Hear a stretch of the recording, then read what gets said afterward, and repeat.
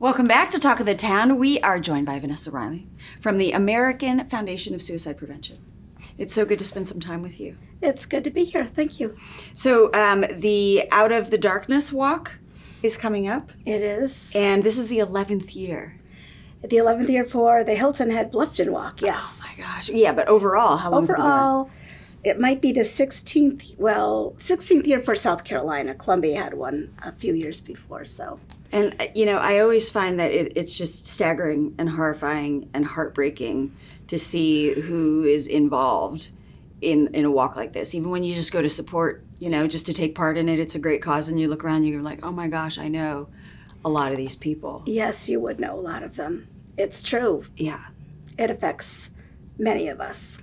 So it's all about prevention, prevention, prevention? Yes, prevention, prevention, prevention, but postvention too. We also offer programs for people that have lost a loved one. I mean, yeah, that's, you know, how do you navigate that? I mean, and you have a personal story why you're involved. I do. In 1998, we lost our nephew. He was 16.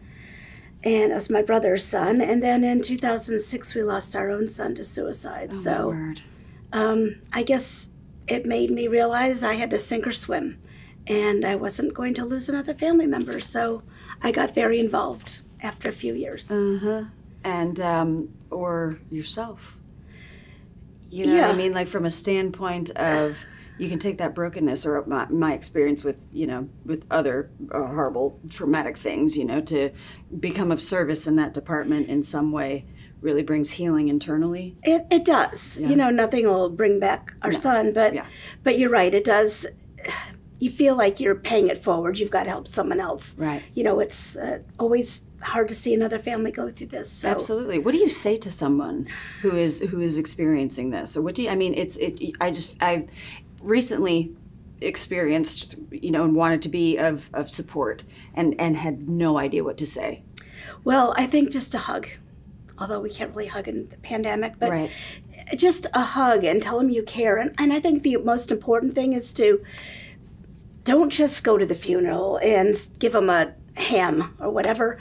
Be there for them, because it's not a week journey. It goes on the rest of their lives. Exactly. I have a really good neighbor who just every month would stick something in my mailbox, like a little statue or a little angel wings or something, or a little card. And it just made me realize that she really cared, and she knew that it wasn't going to end.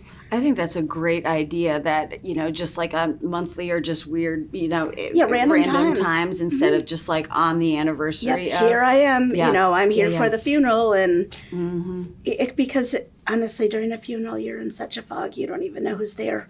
Or care, really. And having those like quiet moments in between. All right, so let's talk about the walk, how we support, and you guys have great programs. You go to the website, you can sign up for classes free of charge. Right. So we need to get out there and support this, and it's not going to be in person this year. Right, unfortunately. What do we do? It's virtual. Well, you have to first register at AFSP.org/Hilton Head. Okay. One word. And once you register, then you'll get a link for our virtual program, which will be statewide this year.